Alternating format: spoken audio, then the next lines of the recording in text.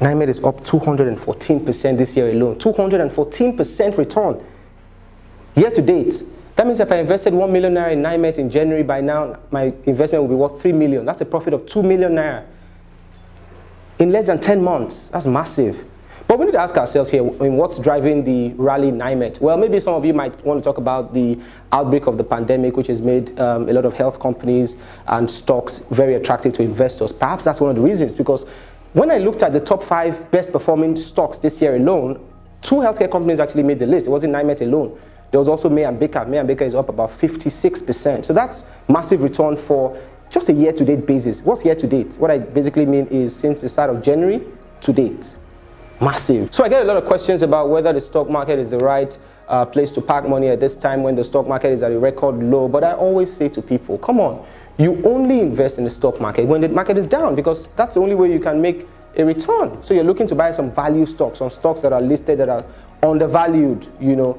And if you're waiting for when the market is on a high, then there isn't really much profit to make.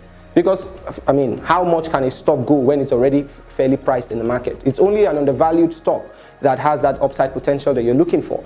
And I think it's also important I note here that a lot of people talk about how they judge an expensive stock by just looking at the absolute number, the nominal value. So they say Nestle is a very expensive stock because it's 1,500 naira, for instance. But that's not really the measure of whether a stock is expensive or not. You want to be asking yourself some more technical questions, like what is the price to earnings ratio of this stock? Price to earnings basically means how much an investor is willing to pay for each naira of a stock they're investing in. So that's a better gauge of really checking whether or not a stock is fairly valued or not necessarily to just look at the nominal figure and say Nestle is 1,005, for instance, so I'm not buying that. I'd rather go for a penny stock or go for a stock that has a cheaper nominal value. Because guess what? It's possible that, let's say stock A is priced at 50 naira and stock B is priced at 500 naira. It's very possible that stock B is actually cheaper than stock A, despite the fact that in absolute terms or in nominal terms, it looks like 500 certainly is higher than 50. Let me explain. So for the stock A that is priced at 50 naira, if you look at the price to earnings ratio of stock A, you find that at 50 naira, investors are already paying 2 naira for every 1 naira of profit made by that company. Now, that already gives you an idea that the stock is overvalued, because any stock that is priced higher than 1 naira per return is a sign of an overvalued stock, and then vice versa. If it's priced below 1, then it tells you that the market is not fairly priced in and there's probably some room for upside. So the 50 naira stock is priced at 2 naira per earning, but the 500 naira stock might actually be priced at 0.5. The absolute number has nothing to do with the price to earnings. Because at the end of the day, you're looking at, okay, so how much are investors paying per earning?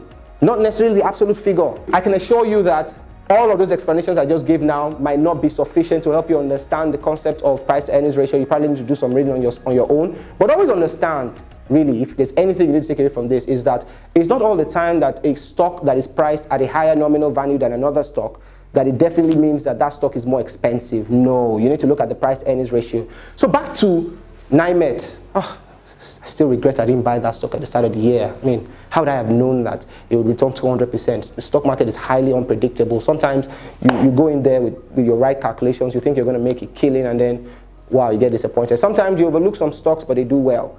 Okay, so let's talk about the frequently asked questions. The first question I typically get is, how do I invest in the stock market? You know, what's the process like? Some people think it's still very traditional. You need to go to the company or you need to go to the NSE. I can tell you for a fact that you don't need to do all of that. I mean, when I was opening my stockbroking account, I didn't even go anywhere. I mean, all I just had to do was download the portal of the stockbroking firm I chose, and I sent a few documents via email, you know, some know your customer documents that typically these kind of guys will ask for. And I sent that, and I funded my account and I started trading, all digital. So that's the beauty of it now. You could take advantage of digital technology. You don't need to go through the traditional way of buying shares. So it's pretty much convenient for you, in case you didn't know that. Another frequently asked question is, how do I select the right stocks? Well, you need to know that it's a measure of your risk appetite. So sometimes some people are very risk averse. In fact, you tend to find them not even in the equities market. They probably like fixed income.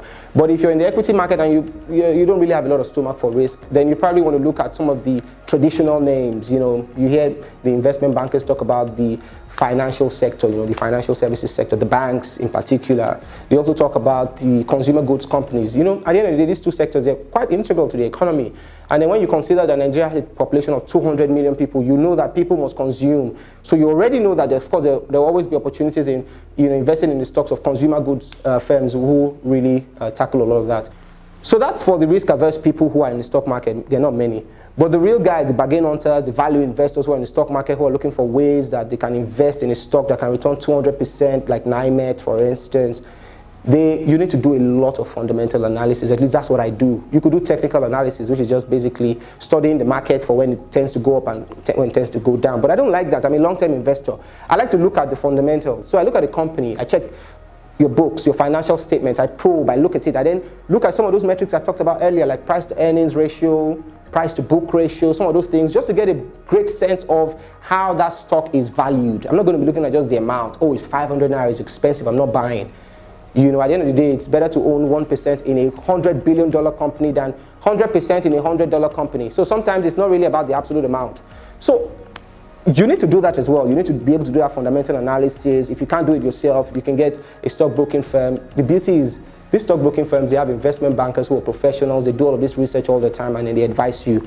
But of course, there's always a caveat that you might lose all of your money. You need to know that. You might actually lose all of your money in the stock market.